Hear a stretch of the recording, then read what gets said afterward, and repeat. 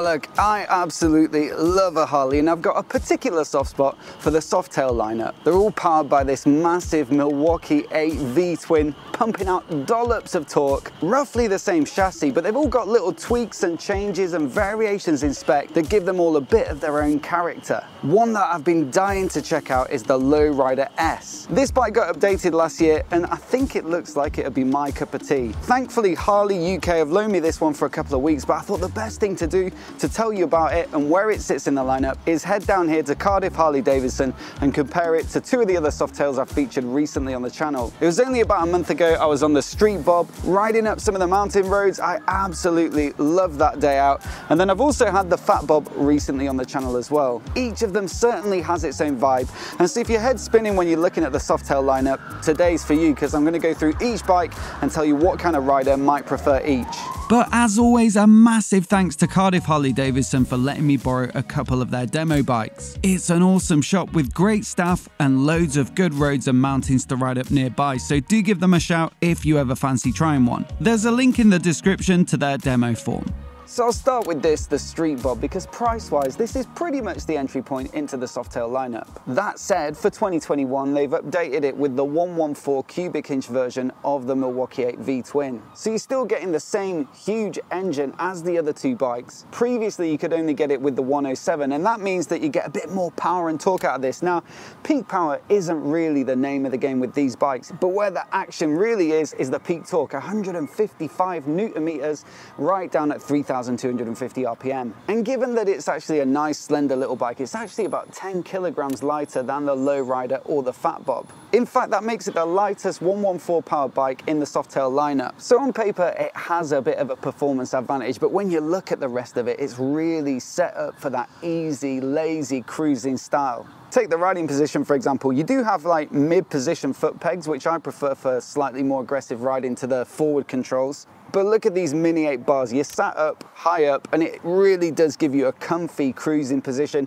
Makes you feel like a bit of a boss, but in terms of like hustling it through corners, it's not really built for that. Suspension-wise, it gets decent shower right way up forks. They're not top-notch, they just do the job for cruising around, and it's the same story with the brakes. You've just got a single disc at the front on this bike. It's decent enough, but when I found myself sort of charging into corners on those mountain roads, you really do need to stomp on the rear brake, use it at the same time as the front, and between them you get enough stopping power for some quicker riding, but clearly it's not the bike out of the range that's intended for harder riding. If you want to take it easy, enjoy a comfortable riding position and look good in the process, then this is certainly one to look at. Now personally, if I was buying a cruiser, I'd probably want something you could push that little bit harder with, and the BeMoto is intended for exactly that. You still get the 114 cubic inch version of the Milwaukee 8 V-twin. I think on the spec sheet it says it's got a bit more power at the top end than the Speedo, but ultimately it's all about that mid-range torque, which is pretty much the same. The chassis is largely the same design. You've still got this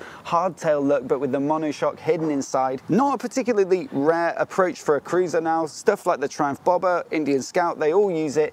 Looks really clean, gives it that classic look, but you get all the benefits of a modern monoshock design. But there are 4 big differences on this bike when you compare it to the Speedo. The first being twin discs at the front. You get so much more stopping power, and you can ride it more like a regular bike where you don't need to give it so much rear brake. They're still Harley own branded calipers. They're not like top-notch sports brakes, Brembo branded or anything like that, but there's certainly enough stopping power there to haul up a big ass bike like this. Secondly, you get these Showa cartridge upside down forks, much better spec than the ones on the Speedo, and although there's no adjustability, so you can't change the preload or the rebound or the compression damping, you're still going to get all the benefits of upside down forks, so more rigidity, less unsprung weight, so it's going to feel tighter at the front and more responsive. Thirdly, in terms of the riding position, this just feels completely different.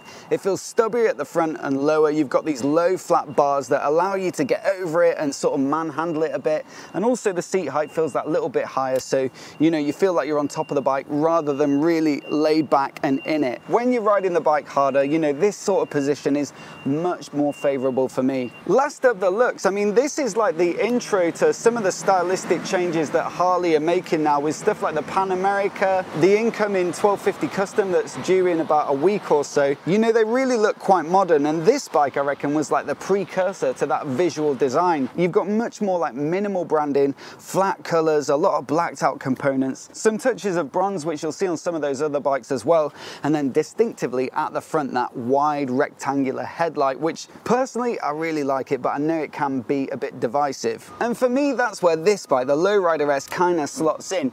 It's got a lot of the same performance upgrades as the Fat Bob, so you get those fat front forks, you get the twin disc, so it's good on the brakes. You also get a similar-ish riding position. I mean, the seat is very low, 690mm, so you really do feel like you're sat right in the bike, even though it does have fairly flat bars, but it's certainly not as relaxed as something like the Street Bob. And yet at the same time, it does have a bit more of that classic cruiser Harley aesthetic. This is a beautiful looking bike in my book. I just think the overall stance and silhouette of it is instantly recognizable as a Harley, but there are plenty of nice touches as well. I love this little fairing on the front with the small round LED headlight. The upside down forks and twin discs at the front, you know, they make it look more sporty and purposeful and a bit more beefy. Black is a great color choice for any bike in my book, but I think it works particularly well on this bike, especially with that pop of bronze that they've added with the finish on the cast wheels. And I even like how they've echoed it in this classic Harley logo on the tank here. You know, I'm no like die-hard Harley expert, but I do know that the original Lowrider of the late 70s and 80s was a proper iconic classic model,